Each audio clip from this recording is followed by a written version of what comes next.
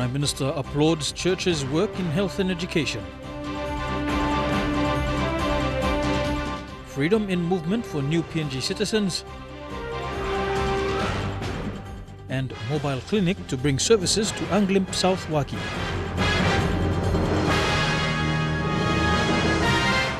This is National EMTV News with Miriba Tulo. A very good evening. Thank you for joining us for Monday's news. Prime Minister Peter O'Neill reiterated the significant contributions of churches in the education and health sector of service delivery. This morning, the Prime Minister attended the opening of the National United Foursquare Women's Convention in Port Moresby. He thanked the Foursquare Church for its contributions to service delivery and also highlighted the roles women play in communities. He said women deserve to be respected. The Prime Minister donated 200,000 kina to assist the Foursquare women. Mr. O'Neill said the government would continue to partner with churches to deliver basic services in health and education throughout the country. Freedom of movement has been on the mind of former West Papuan refugee Elias Torip for over 30 years. Now that he has his PNG citizenship, he will be able to access services around the country. Elias was one of many refugees in Western Province who were given special consideration by the national government to be granted PNG citizenship last week. Elias Torip was just 10 years old when his family left their home in West Papua and came to PNG. Today he is a primary school teacher at East Awin's Montfort Primary School. We stopped 32 years now. Since 1984 we moved Kamlong West Papua or Indonesia we come Abrusim border Kamlong all border villages. We call him Alice side we come Kamablong Jogi plus Jogi na mistam long up to player finish long 1987 we moved Kamlong Yawara. Like other West Papuan refugees, he always wanted to leave the East Awin refugee camp and look for a better life elsewhere, but couldn't do so because he was not a PNG citizen. But that changed last week. He was one of over 1,000 refugees in Western Province who were given PNG citizenship. So me at Miyama straight long. Sometimes we can see this plan, we get it's eligible for me to move around in this country. And of course, long outside country like Australia. Today, these people, once known as political refugees, can now take part in national events like the coming national elections and, more importantly, have better access to services around the country. You got right now long participate local process also. But this local process, you got responsibility too. You must vote the right way, must work him something long right way, must look so long law of this country. Immigration boss Solomon Kanta says more West Papuan refugees around the country will be given PNG citizenship in the coming months. Long Medang Lay, long Wiwek, Vanimo, you got the group is stop long Mosby, long NCD. All two bien by people go, but people think of you plan long Yawara, long East Awin is special group. Because okay, something been started here, huh? Stanley Over Jr., National EMTV News. A group of 10 soldiers and police are still deployed in Sialum in Morobe following ongoing tensions in the area. The troops were flown in 2 weeks ago after a man was killed during a fight. Sialum is one of many hotspots in Morobe that don't have permanent police presence. Morobe's Provincial Police Commander, Augustine Wampe, says the policemen will have to be recalled for the upcoming election operations. Fighting could resume in the area. In Garaina, tensions are also high following separate killings, but police have been unable to travel due to lack of funds. The people of Jiwaka Province now have access to a proper clinic facility following the launching of the mobile clinic in Anglim South Wagi. Last Friday, Anglim South Wagi MP, Komun Joy Koem, launched the mobile clinic, which was purchased using District Support Improvement Program funds. 2 vehicles were also donated to Minj Police and the Lutheran Church. Last Friday was the last day of Anglim South Wagi MP Komun Joe Koim to launch the district projects under the 5-year plan before the election. Among other projects was the mobile clinic. 2 trucks were turned into a clinic. The equipment is still in America and will be shipped to Papua New Guinea soon. The trucks will contain a hospital bed, a nurse station, a toilet, medical equipment, including a scanner for cancer patients. The District Development Authority partnered with OSAID and invested 1.2 million kina into the purchasing of the mobile clinic. I was thinking why me, what about Lydia about me? Me play going channel this program because me play, you know what, plenty all housing na medicine, na head post, health centers. He got needy stuff, people needy stuff. Some other projects for the electorate that were already launched were the sealing of roads, buying of banana boats for people who live near the Wagi River, buying of sawmill and excavators. The people of Anglim South Wagi also partnered with microfinance and opened their bank accounts and received loans to start up businesses. Last Friday, a Land Cruiser Toyota Hilux was also presented to the Minch Police to boost their policing activity in the electorate. Another vehicle was donated to the Lutheran Church. Plenty of people away. People think of them. Oh, come up, member, and where will be making money? Yes, but where will making money? You work in road, you work in wooden. You got where will money start? You don't got what free money start. The 2 trucks for the mobile clinic will be based in Mount Hagen General Hospital until the equipment arrived from America. There will be 2 doctors, 2 nurses, and 2 sisters working in each truck. They will visit each villages in the electorate weekly. Vasinata Yama, National EMTV News, Jiwaka. You're with National EMTV News. We'll have more stories after these messages.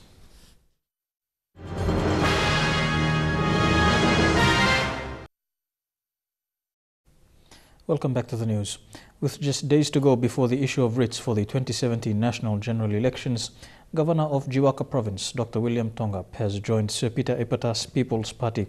The governor made the announcement today in Port Moresby. Jiwaka Governor Dr. William Tongam joined the People's Party led by Grand Chief Sir Peter Ipatas. Party leader Sir Peter Ipatas welcomed Dr. Tongam to his party, which will have a total of 30 candidates vying for the national elections. 6 of them are current members of parliament. These are the future leaders, and we've got Governor for Jiwaka joining the party, and of course you can see with me Dr. Hani, who's also our candidate for Ella Regional. So we're trying to get a lot of good qualified young Papua New Guineans into the party so that they can carry our vision and policy towards for the next generation of leadership. Dr. Tongam's announcement to join People's Party came days before the issue of writs for the 2017 national elections. Dr. Tongam was a former member of the New Generation Party. I would also like to thank the New Generation Party, Birichin Sopa, and the member for Manus, Ronnie Knight, and other executives that we've worked together in the last 5 years.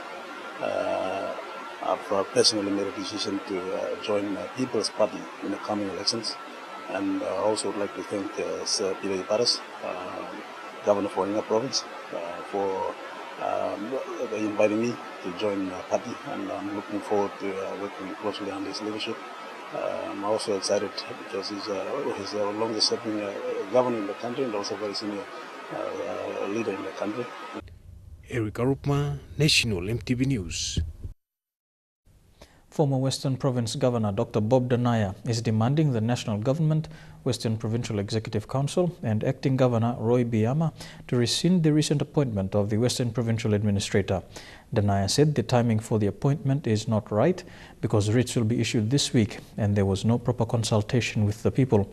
He claimed the appointment is an attempt by the national government to access PNG Sustainable Development Program funds invested in Singapore. I want to express this in the strongest terms possible to the Prime Minister,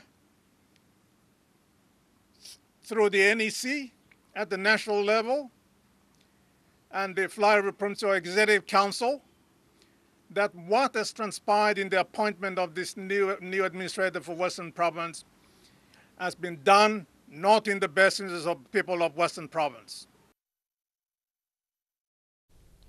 Meanwhile, a statement from Acting Governor of Western Province, Roy Biama, has reacted to Mr. Danaya, urging him not to cause instability in the province in the lead-up to the elections.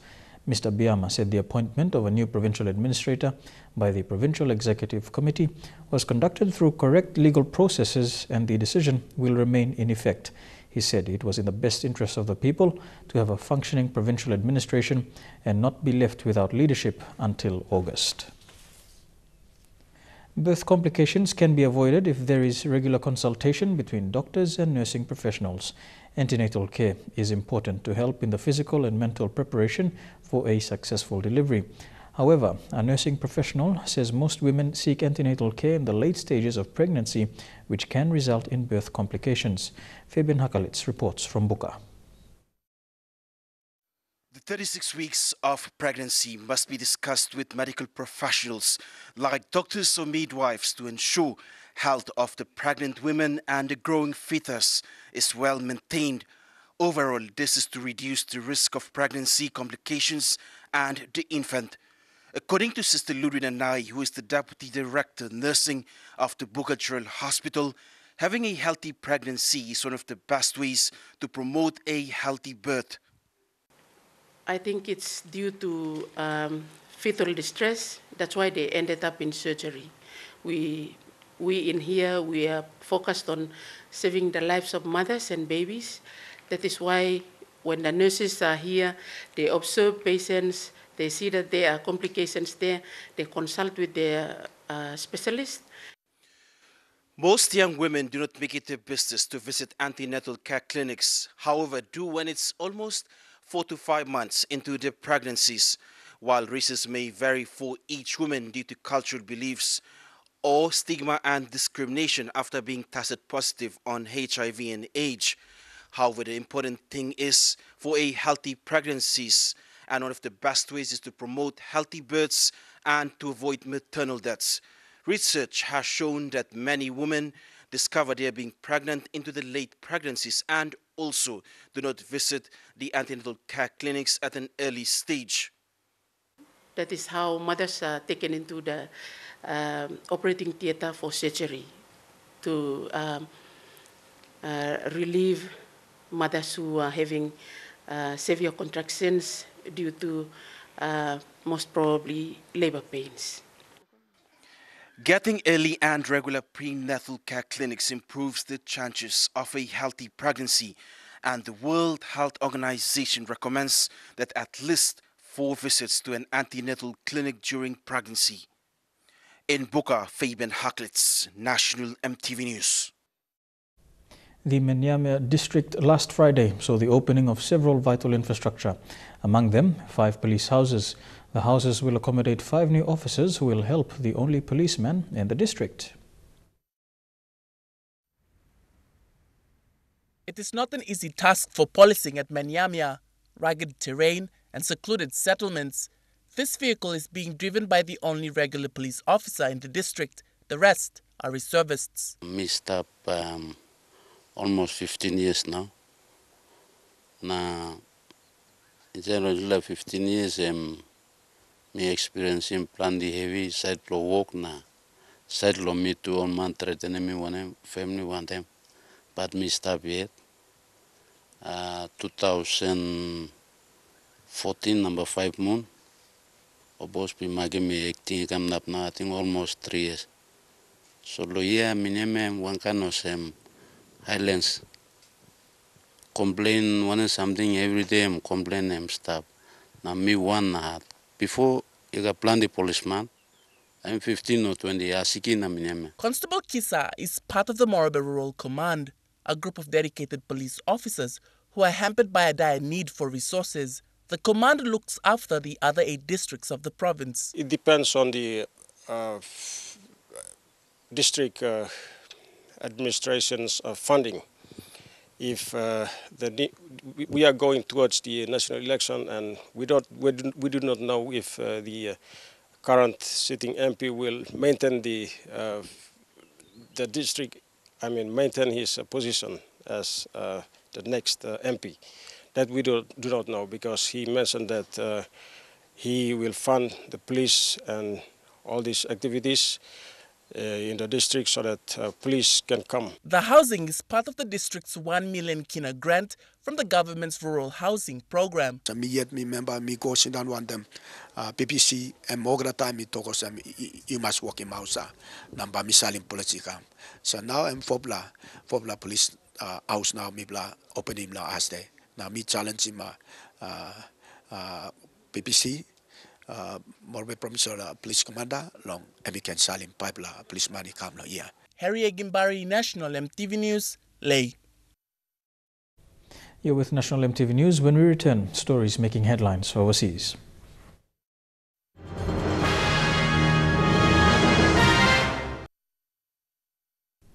Welcome back to the news. Turning overseas now, Pope Francis has used his Easter sermon to condemn the suicide bombing on the outskirts of Syrian city, Aleppo, calling it a vile attack.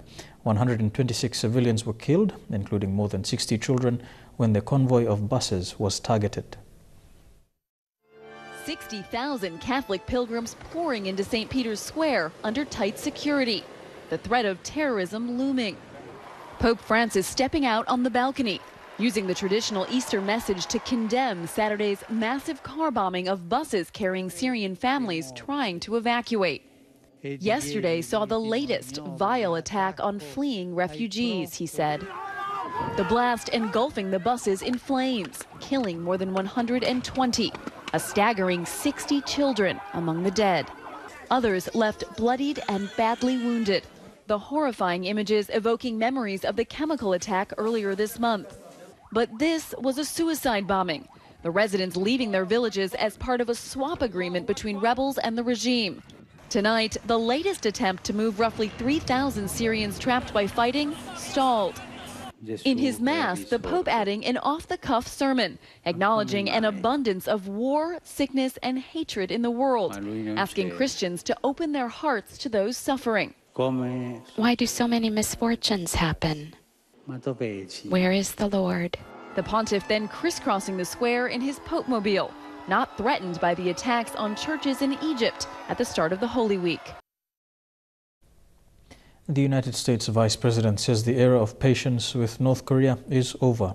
Mike Pence made the comment during a visit to the demilitarized zone on the border of North and South Korea. It comes after Pyongyang tried and failed another ballistic missile test. This flower show, like almost everything else in North Korea, is dedicated to its ruling family. So this is the stand of national defense industry. And this display is in honor of their abiding obsession, missiles. Is it a little strange to have rockets and missiles in a flower show? No, not strange at all. There are reports that there was a missile test and some suggestions that it failed. Have you heard these reports? This is not a failure. We'll win and we will have a greater successes in the future. The timing of the latest missile test is significant, coming just a few hours before the US Vice President Mike Pence arrived in the South Korean capital, Seoul. It's a message of defiance from here in Pyongyang. Its quest to become a fully fledged nuclear power continues. At its big military parade yesterday, it put some of its newest missiles on display. The decades of threats and sanctions against North Korea have clearly done little to stop it. Mr. Pence's talks will focus on trying to find something that will work. This is a challenging time all over the world, but especially here in the Asia Pacific. But let me assure you, under President Trump's leadership, our resolve has never been stronger. North Korea appears confident that President Trump's threats will turn out to be hollow and that he'll conclude, like others before him, that war carries far too many risks. A huge manhunt is underway in America for a gunman who used Facebook to broadcast a murder. It's alleged the suspect live-streamed the moment he killed an elderly stranger on the street in Cleveland, Ohio. Facebook says the shooting was not broadcast live, but recorded and then uploaded. I'm about to kill this guy right here. The senseless murder too gruesome to show. A man identified by police as Steve Stevens gets out of his car and stops an apparent stranger. Hi. Can you do me a favor? Can you say Joy Lane? What? Can you say Joy Lane? Joy Lane? Yeah. She's the reason why this is about to happen to you. How old are you? Oh, man, look. Hey, look. I don't know nobody. Then shooting him point blank with a pistol. The cold-blooded killing broadcast live on Facebook. From what we can tell now, it's just a random person that he picked out. We don't know why. The shooter then gets back into his vehicle and calmly drives off. And just as chilling, the suspects claim to have killed many others. The victim has been identified as 74-year-old Robert Godwin Sr. His family is in shock. I don't know what I'm going to do. It's not real. So far, no additional victims have been found. Stevens was last seen in a white Ford Fusion with temporary tags, wearing a dark blue and gray or black striped polo shirt. He is 6'1", 244 pounds. We want him to turn himself in. We'll look until we find him. In a statement to ABC News, Facebook says this is a horrific crime, and we do not allow this kind of content on Facebook. The people of Turkey are waking up to a new political reality. The country's president has won the referendum vote and has promised major constitutional changes. However, critics have warned it may mean a one-man rule. Victors were out in force, celebrating as though they'd won by a big majority instead of by a whisker. In fact, here in Istanbul and in Turkey's two other largest cities, Izmir and in Ankara, the capital, the No campaign seems actually to have won. There is a big underlying level of nervousness and anger here, which really the result of this referendum being so close hasn't done anything to calm down. Tayyip Erdogan will be a world leader, God willing, says this man. No, this is the history. However slight his majority in the referendum, President Erdogan has taken the decision to push through his far-reaching constitutional changes. This is not an ordinary decision. This is not an ordinary day.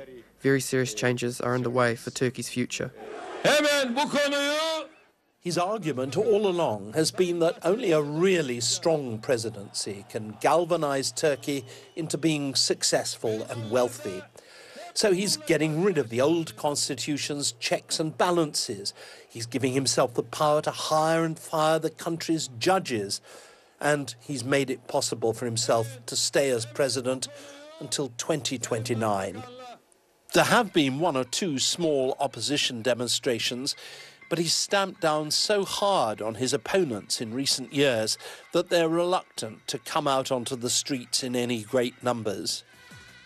This has indeed been a day on which history was made, but it's likely to cut Turkey off further from its old allies in Western Europe and America. What we've seen today looks like a major change of course. France is days away from deciding a new political future. The presidential election has got a dozen candidates, each of them with different approaches of how to deal with Russia. Many are now concerned about Moscow meddling with their election. The choice facing French voters is stark. 11 candidates with radically different visions of what the future should be. Of them, the two frontrunners have almost diametrically opposed proposals. On one hand, a stronger relationship with Europe and a tough approach to Russia. On the other, a referendum on leaving the EU and a closer relationship with Moscow. It's a rapprochement that Marine Le Pen has already started working on with a visit to Moscow. Vladimir Putin took the opportunity to state Russia's position. We do not want to influence events in any way. But inside Emmanuel Macron's headquarters, the fear is that Moscow has been trying to help Marine Le Pen. His campaign manager says they are being targeted by both cyber attacks and fake news. Emmanuel Macron wants a strong European Union. And we know that the strategy of those countries that don't want a strong Europe means making him lose the election. So is Russia interfering in France's presidential campaign, as it is alleged to have done in the American poll? France's internet watchdog has warned of the danger of cyber interference. We asked an expert on French cybersecurity whether he thought Russia was involved. Yeah, probably. Just like the United States has been interfering in many presidential elections around the world for the past, I don't know, 50 years at least, just like France has been interfering in almost every African presidential elections since, well, 60, 70 years. It's the way democracy works around the world. The trouble, says Fabrice, is that it is impossible, given the sophistication of the technology, to determine where a particular hack originated. CNN reached out to the Kremlin to get their response. A spokesman said, "We strongly disagree with these accusations. They are groundless. Moscow was not involved in any cyber attacks and can't be involved." So what about fake news? At the French daily Le Monde, a special unit was set up in which 12 journalists work to identify and debunk fake news. Adrien Seneca tells us that the French presidential campaign has seen partisan news from Russian media, but not fake news, that is, news stories that are entirely made up. They have tended, he says, to come from inside France. The top stories that were wrong these past couple of months on the French internet were mostly being made up by far-right websites or far-right partisans or far-right Facebook pages, and they mostly targeted migrants or medias or Emmanuel Macron. For those inside Emmanuel Macron's campaign headquarters, fake news stories targeting their candidate are all the more worrying because of the nature of his electorate. It is untested because he's never stood before, and the polls suggest much more volatile than Marine Le Pen's. In short, he has many more people to convince, and the fear here is that some may be all too easily put off. You're watching National EMTV News. Up next, some sporting updates in Trukai Sports.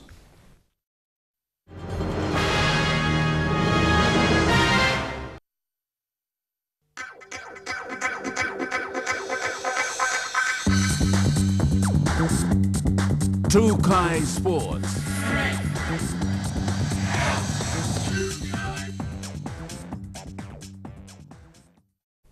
Welcome to Trukai Sports. We begin with lawn bowls, and the PNG Open Bowling Tournament has seen the country's best take to the green.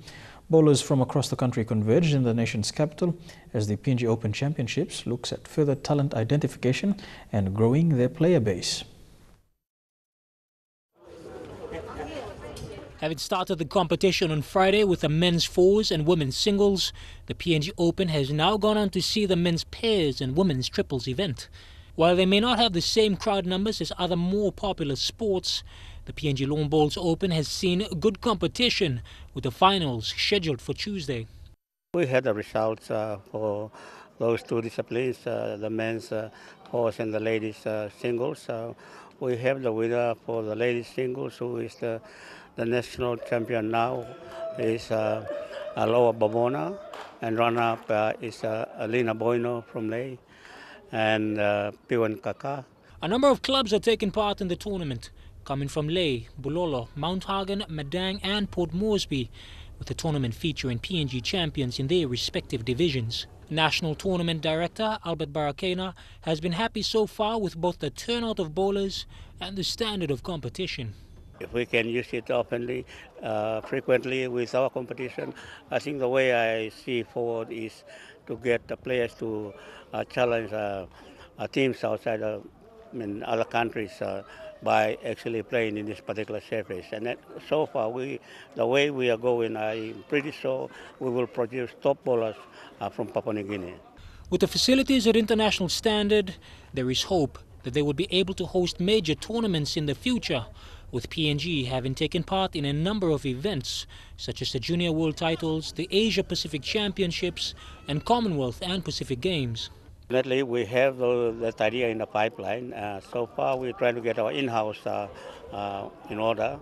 And in fact, I was talking to the interim chairman, President Kevin Kautu, and we have a future of international games in Papua New Guinea, yes. A junior program is also in the pipeline, as the PNG Bowling Federation looks to expand its competition. Jeremy Moggy, National TV Sports. Pari Village opened the 2017 Easter Sports Competition today, sponsored by NCD Governor Paul Spako. The open day attracted many athletes from Port Moresby, nearby suburbs, and even the NCD police band.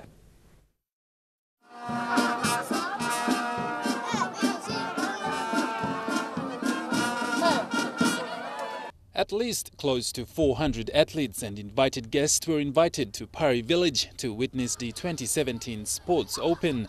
Sporting teams came in their group colours as well as church groups in the village.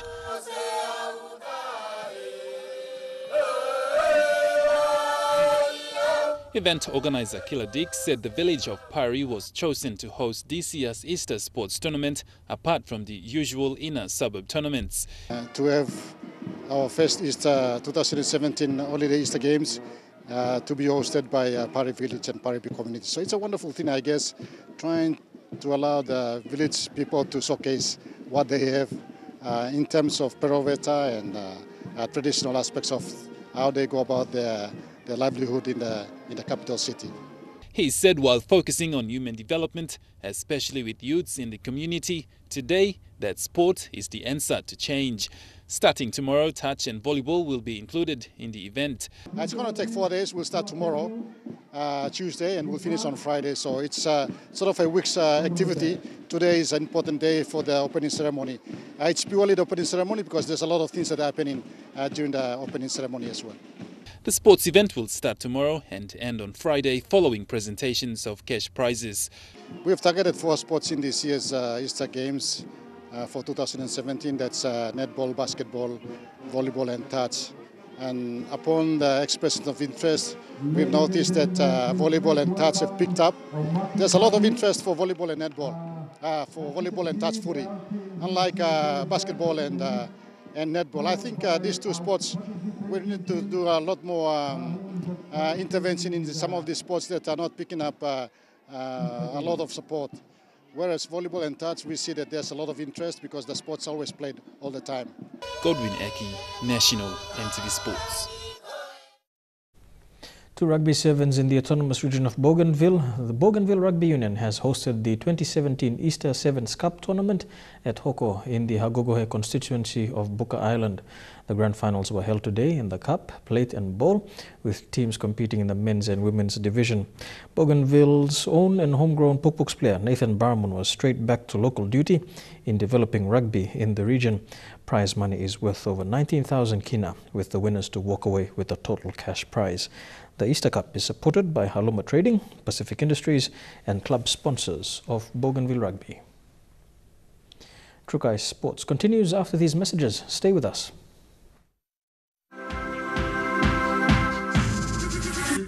Trukai Sports.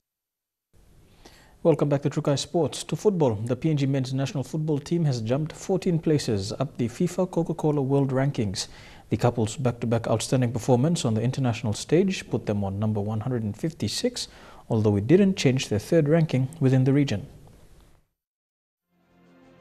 History very much in favour of Tahiti with PNG. Papua New Guinea sit 3rd place behind Tahiti and New Zealand, who continues to sit at the top of the region after holding their ranking of 112 in the FIFA World Rankings. Warasan against McGlinchey, and that's a good penalty. New Zealand. A year of record-breaking success from the couples is responsible for Papua New Guinea's massive shift, dating back to their historic 2016 OFC Nations Cup campaign on home soil. Additional time at the end of the first half for 1-0 up. Following their OFC Nations Cup campaign, Papua New Guinea played 2 home and away matches against 157th ranked Malaysia, winning the home leg 2-0 in June last year and just falling short in the away leg with a 2-1 loss in November. The success on the international field has attracted attention from around the world, and opportunities have opened for couples to play football in countries such as USA and Netherlands. This has only strengthened the team more as overseas-based players return to the national team, bringing new experience and styles of football. PNG will have a chance to further improve their reputation as a growing football force when they take on Solomon Islands on 9th and 13th June in their last matches of Group B in the 2018 FIFA World Cup Russia OFC Stage 3 qualifiers. 38 minutes in, And Foster, who's had a couple of chances, is off. Shane Soroya, National EMTV Sports. To international cricket, exactly a year after his last appearance in the Indian competition, New Zealand fast bowler Adam Milne appears as sharp as ever for the challenge in Bangalore. Glad to be back on the big stage.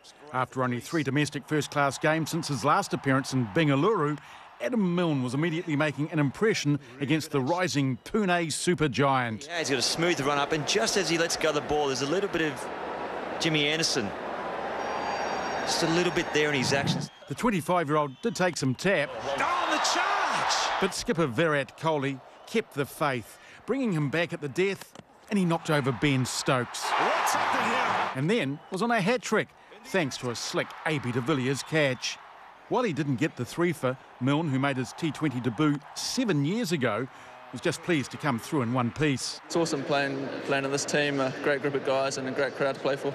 Captain Kohli looked like knocking off the 162-run target in no time. But Stokes got rid of him. Up in the air, should be taken now. And Milne was his third wicket in a man-of-the-match performance in a 27-run win. Meanwhile, Mitchell McClenaghan had another good day out for the Mumbai Indians, as Brendan McCullum's Gujarat Lions struggled early. But he did appreciate Lasith Malinga. Up, and that's huge. That could be our first Yes Bank maximum. There's a second one.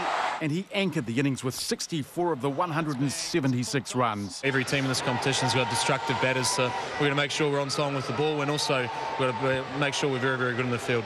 They were neither, and slumped to a 6-wicket loss. And that's how we end Trukai Sports. Don't go away. Up next, the all-important weather report for the next 24 hours. Trukai Sports.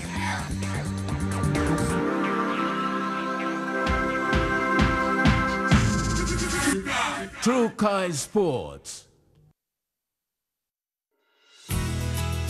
The weather details are proudly brought to you by Dulux Weather Shield. Worth doing with Dulux.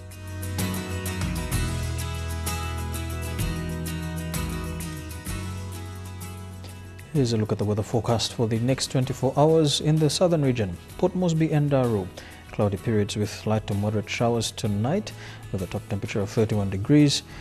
Kerma, a few showers with possible thunderstorms. Alotau, mostly fine, and then becoming cloudy with a chance of light rain showers developing. To the Momasa region, Lae, cloudy periods with a few showers tonight. Madang, cloudy periods with a chance of light showers. Showers this evening, then mostly fine for Wewak and mostly fine for Vanimo. To the New Guinea Islands region, Lorengau, a few overnight rain showers with thunderstorms. Kavieng, Kokopo, Rabaul and Kimbia, cloudy periods with a chance of light rain and showers developing. And Buka, cloudy periods with a shower or two tonight. And in the Highlands region, Mount Hagen, Goroka, Kundiawa, Mendi and Wabeg, all these major centres can expect a shower or two with morning fog. And a look at the forecast for small ships. There is a strong wind warning current for all coastal waters of southern PNG Indonesian border through Torres Strait and Daru to Kiwai Island, to Yule Island, Hood Point, Samurai Island and including Milne Bay Islands. Waters of southern PNG Indonesian border through Torres Strait and Daru to Kiwai Island, to Kerama, Yule Island, Hood Point, Samurai Island and waters of eastern and western Milne Bay Islands, seas 1.5 to 2.5 meters. Waters of Kerma with waters of Medang, Bogia, Wewak, Aitape, Vanimo and the northern PNG Indonesian border with waters of Manus and its western group of islands and waters of New Island to east and west New Britain and Bougainville, seas 0.5 to 1.5 meters.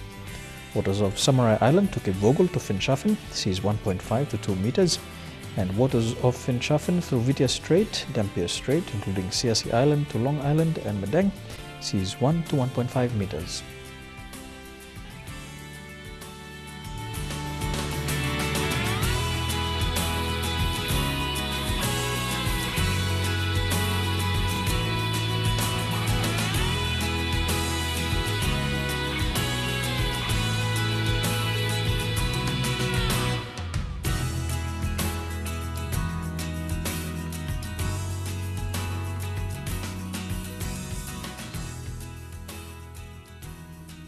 And a look at the ocean forecast. Coral Sea sees moderate to rather rough with southeasterly winds at 15 to 25 knots.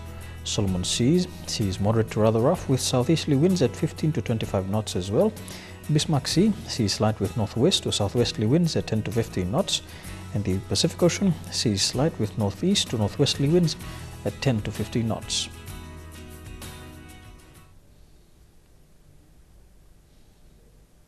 The weather details are proudly brought to you by Dulux Weather Shield, with doing with Dulux. And that has been the news, sports and weather for tonight, Monday the 17th of April 2017. On behalf of the EMTV News team, pleasant viewing. Good night.